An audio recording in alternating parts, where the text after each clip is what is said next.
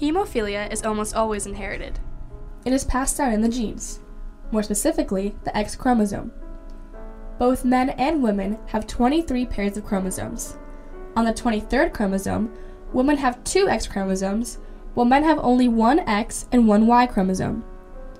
Since males have just 1 X chromosome, it only requires 1 defective X chromosome for him to acquire hemophilia. Females, on the other hand, have the advantage of possessing 2 X chromosomes. Therefore, both X chromosomes must contain the hemophilia gene in order for a female to become hemophiliac. If only one is defective, the healthy chromosome overpowers the defective one and leads to her simply becoming a carrier. When a gene exists but does not appear as a physical characteristic, it is called a genotype. This is what occurs with carriers. When it is expressed physically, it is called a phenotype.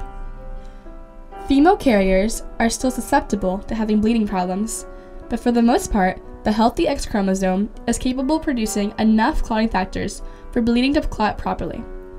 In order for a female to be born with hemophilia, her father and mother must carry the hemophilia gene. This is not impossible, but is uncommon. This explains why hemophilia tends to be much more common in males. Although rare, hemophilia can also be acquired from a genetic mutation.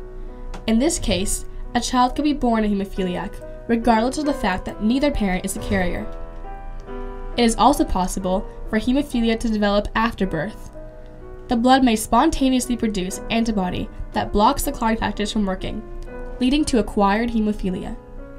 People who are pregnant or suffer from an autoimmune disease, such as rheumatoid arthritis or cancer, are at higher risk to develop acquired hemophilia. But is also known to emerge in people with no risk factors, making it a very unpredictable and therefore dangerous disorder. If it is not properly diagnosed and treated in time, acquired hemophilia can lead to serious bleeds, which could become fatal.